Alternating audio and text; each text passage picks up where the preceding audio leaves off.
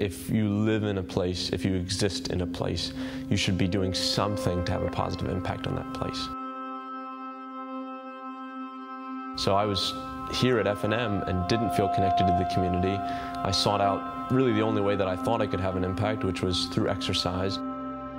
And that's because I believed I can't leave Lancaster, Pennsylvania without doing something to make it better.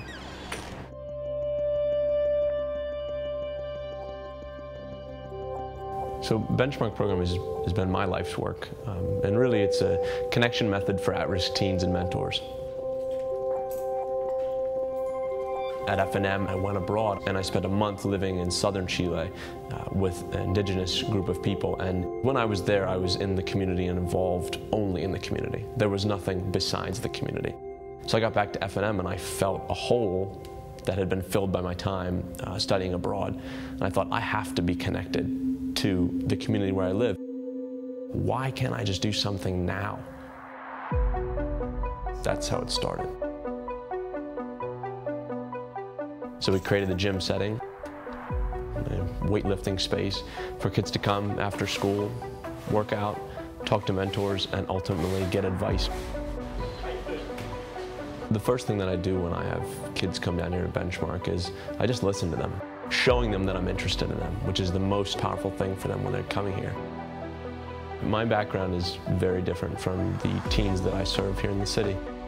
We both look at each other and say, "You know nothing about me." And that means immediately we've eliminated judgment.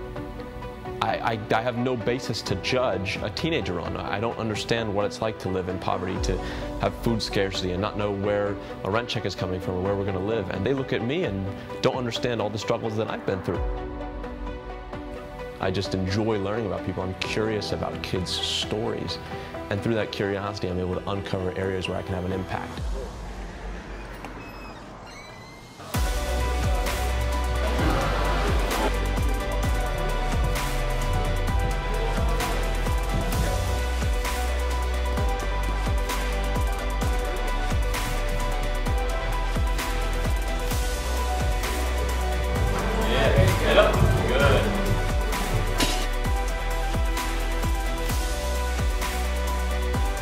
There are certainly fitness goals that we meet, but the true victories are in the classroom.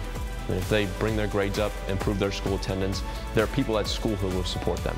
My work is to build the confidence to say, if I work hard in school, just like I do in the weight room, I can be successful.